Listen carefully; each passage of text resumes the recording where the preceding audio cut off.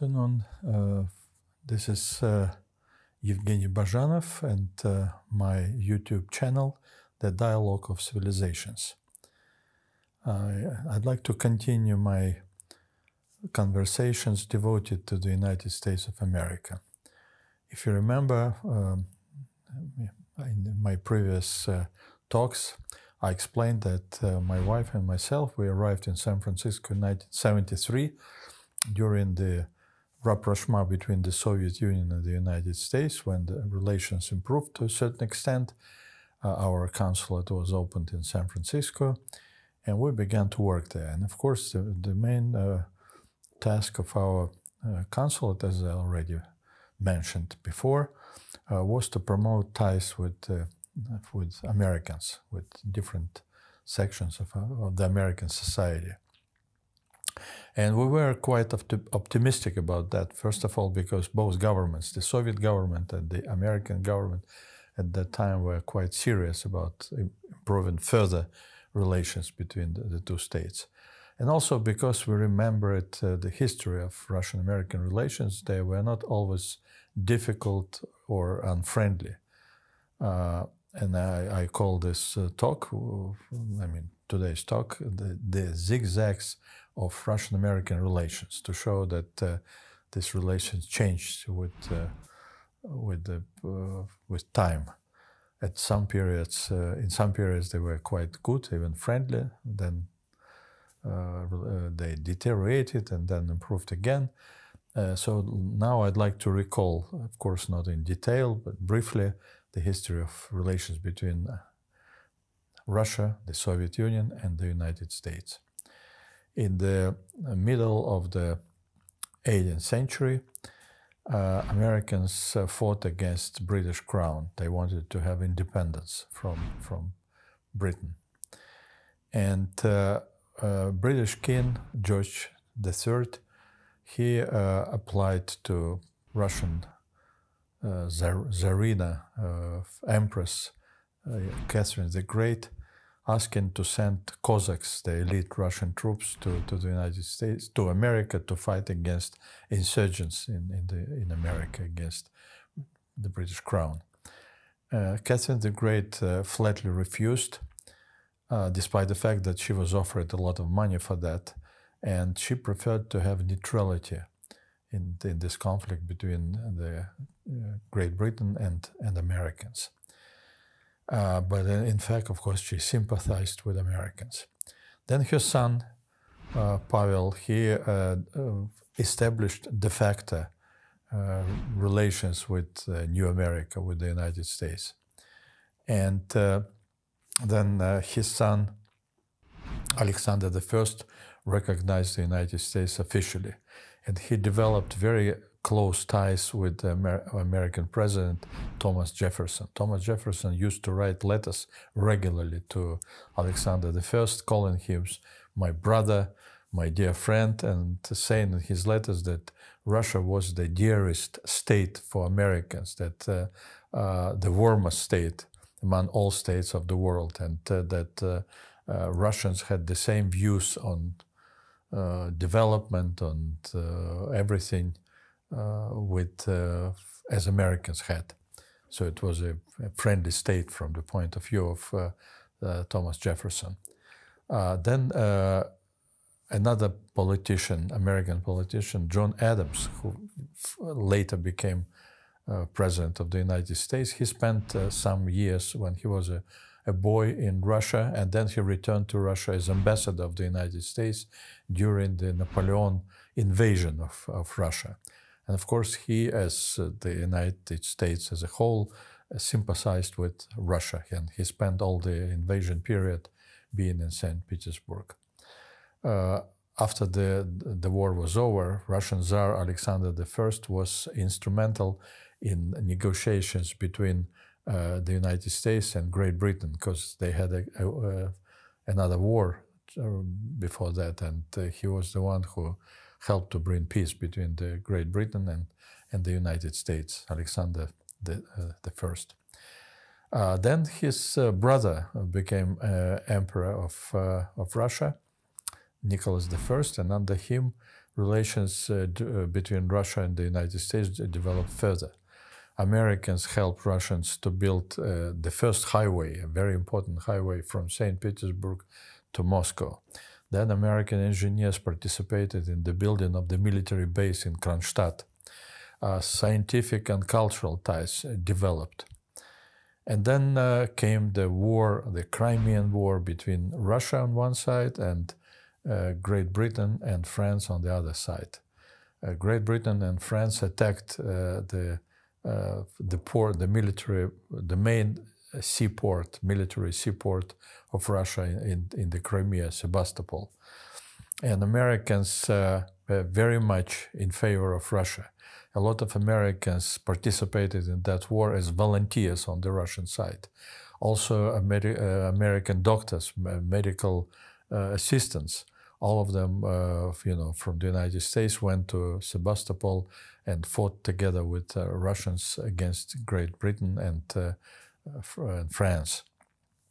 And when the war was over and the war was lost by Russia, governor of California, with a lot of people, went to the Russian consulate in San Francisco to show respect to the Russian crown, to the Russian state.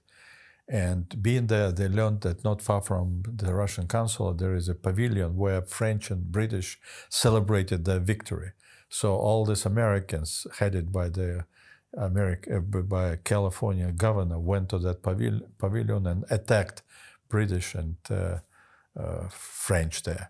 And by the way, during the war, I forgot to mention, Americans supplied military equipment to Russians. American ships chased British and French ships headed to Russia to fight against Russia.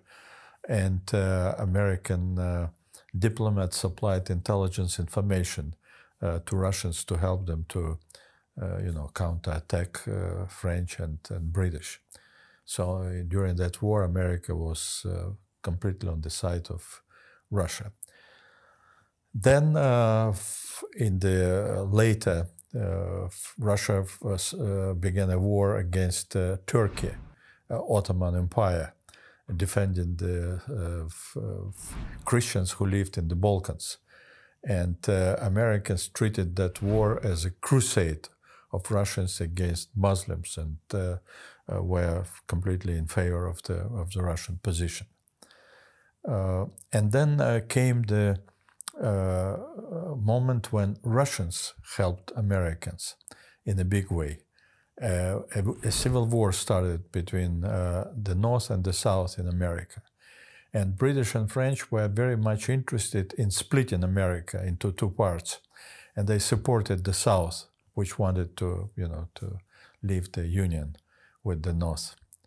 And a joint fleet, French-British fleet, approached New York Harbor and was there waiting for the good opportunity to attack New York. And at that time, a Russian fleet came into the harbor of New York, and it was met by New Yorkers as, saviors. People, the whole New York crowded at the seafront, and people shouted that Russians are saving us, Russians will save us. And then Lincoln, President of the United States, visited the the Russian ship with the commander of the Russian fleet. And then first his wife visited the ship, and then Lincoln himself and all senators with the members of their families visited Russian ships, and the Russian fleet was there for the whole year. And the whole year, Americans treated the Russian fleet as saviors, as good friends, and people were saying that because of the Russians, French and British didn't dare to attack New York, attack America. And at the same time, when this Russian fleet was in New York Harbor, another Russian fleet was sent to San Francisco, and it also guarded San Francisco from attacks by British and French. So the Russian role was very important. And by the way, British and French were very angry and talked about an alliance between America and Russia. So relations continued to be very friendly up to a certain period. In 1881, Russian Tsar Alexander II, a great reformer, he was praised in America for his bloodless reforms when he freed all Russian peasants from serfdom. He was killed by terrorists. And in Russia, it was said that the terrorists were Jews. And the big hunt started against the Jews, that they were guilty of all problems of Russia. And as a result, a lot of Jews began to emigrate to the United States. And first of all, emigrating to the United States, they brought new ideas about Russia, being very critical of Russia, for the empire, its practices against Jews and practices against ethnic minorities in general. They spread this information or disinformation, information about the Russian Empire, very negative in the US. Then, at the same time, on the other side, their arrival in America brought additional problems to the United States.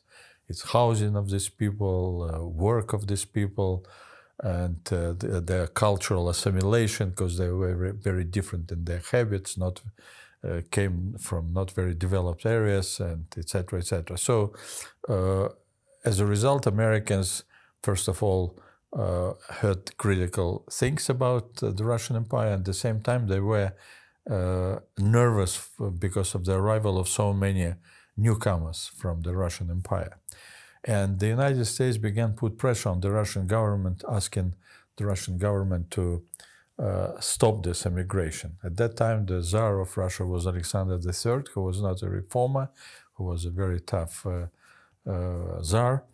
And he said that, you know, don't interfere with our internal affairs. You don't like when people from Europe interfere with the affairs of America, and we don't like when others interfere with our internal problems. And in addition to this, he said that we cannot stop this immigration. They want to immigrate, let them go. And to change conditions for them in Russia in order for them to change their view and not to want to emigrate to the United States, to America. We cannot change those conditions because Jews, they are revolutionaries, they are criminals, they are terrorists. Half of those so-called revolutionaries, they're Jews. 2% of our population are Jews, but among revolutionaries, 50%. And at the same time, they control many sectors of the Russian economy, of the Russian social life, which is unacceptable. So we have to have restrictions on their occupation, on where they can live in Russia, in what part they can live, in what they cannot. So because of all this, relations between Russia and America deteriorated. And about that time, a famous book came out in America, published, written by a man called famous diplomat and famous scholar. And he, in his book, he depicted Russia as a very backward state, very reactionary state, and he claimed in his book that the government didn't treat people as human beings, and as human beings, and these people themselves, you know, they are of very low quality, and didn't know anything about progress and about liberties and things like that. So this image of Russia became even worse. So as a result, deteriorated. Our bilateral relations deteriorated between America and Russia, and then on the international scene, our views and our positions, you know, went different ways. And instead of working together, Russia and America began to clash on many issues in international relations. For example, in 1904, a war started between Russia and Japan, and America was on the side of Japan. And as a result of this war, there was a peace conference in America, Portsmouth. And Americans participated in this conference. They were instrumental in arranging a peace agreement between Russia and Japan. And that peace agreement was very much in favor of Japan and not in favor of Russia. And Americans played a role in that. Then Russian revolutionaries began to arrive in America. And many of them, what they did, they took American citizenship, and then they wanted to go back to Russia and continue their revolutionary anti-government activities without being arrested, because they became American citizens. So it was not easy for the Russian government to stop their activities, to arrest them in Russia. So as a result, Russian consulate in the United States stopped giving visas to people like that. So another scandal in our relations with the United States. So, problem after problem. And then Bolsheviks came to power. In the beginning, it was perceived in America as a Jewish revolt in Russia. But then very soon they realized that people who came to power, they were not Jews, Russians, Ukrainians, or whatever. They were Bolsheviks, communists. They prohibited all private industry. They introduced censorship. They banned all political parties, all opposition. And all of this was very strange, very unusual for Americans. They couldn't accept it. Private property, all this ban on activities of opposition and all that. So America didn't even recognize the new, now it was already called Soviet government. And up to 1933, there were no relations between the Soviet Union, the new Soviet state, and America. Only after the Great Depression, when America experienced a lot of difficulties, the new American President Roosevelt decided to recognize Russia, because it was necessary economically and in many other ways, and America began to change.